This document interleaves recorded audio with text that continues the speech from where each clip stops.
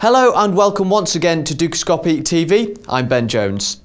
The largest economy in the Eurozone had its ZEW Economic Sentiment Index data released today. It's dropped quite significantly, so joining me on the line to analyse the impact of this figure is Andres Fuentes from the OECD. So Andres, if we can talk initially about German ZEW data that has been released. It's fallen to 46.6. Now, a fall was expected, but this has been quite substantial, especially considering that levels were nearing 62 2 months ago. What's your reaction to this figure? What do you think could have possibly caused this? The new figures remain consistent with continued expansion and even with accelerating growth in Germany.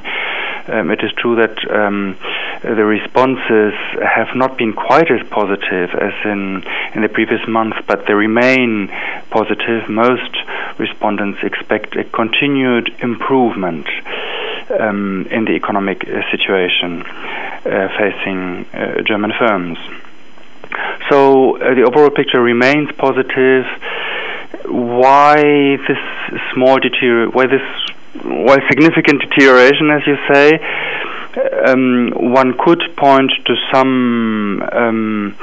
some weakness that we expect in some emerging economies, some risks also surrounding China. This could have damped future expectations. But we also need to bear in mind that the ZEW indicator tends to be quite volatile, and so one should not overinterpret 1 month's data. So do you think this figure mimics the current performance of the German economy? We've seen recent annual GDP growth rate figures hover between 0.9% and 1.3% for the past few months. So are there any indicators of things slowing down at all? Or do you see Germany continuing with this economic growth? I do think that the responses reflected in the indicator give a fair picture of the economy, which is positive. The indicator continues to point towards marked growth and even accelerating growth at a modest speed, but a continued improvement is in the pipeline. And finally, the ZEW current conditions data has been released as well.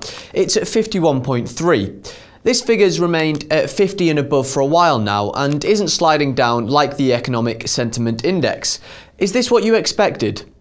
This was to be expected. We've seen favorable data coming in recent months about industrial orders, industrial production.